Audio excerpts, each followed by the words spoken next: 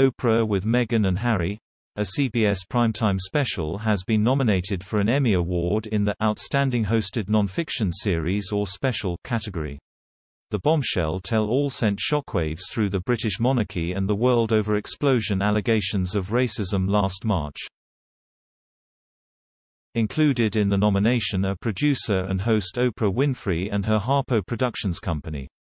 Executive producers Tara Montgomery and Terry Wood, co-executive producers Brian Piotrowicz and Brad Pavone, and producer Lindsay Flader are also nominated. The Duke and Duchess of Sussex themselves aren't nominees for the award. The CBS special aired on March 7, shortly after Meghan and Harry relinquished their royal patronages. In the interview, Meghan shared she had suicidal thoughts while being a member of the royal family. She told Ms. Winfrey, "I was really ashamed to have to say it at the time and ashamed to have to admit it to Harry especially, because I know how much loss he's suffered.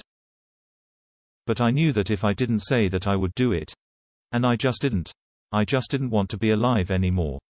And that was a very clear and real and frightening constant thought."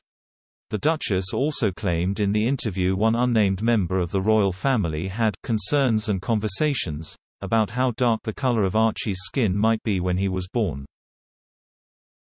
Harry also told Ms. Winfrey he felt trapped within the system of the royal family. He said, "I was trapped within the system, like the rest of my family are.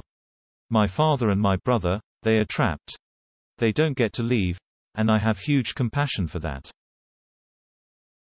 After the interview, Buckingham Palace responded to some of Meghan and Harry's claims in a statement. They said, "The whole family is saddened to learn the full extent of how challenging the last few years have been for Harry and Meghan. The issues raised, particularly that of race, are concerning. While some recollections may vary, they are taken very seriously and will be addressed by the family privately.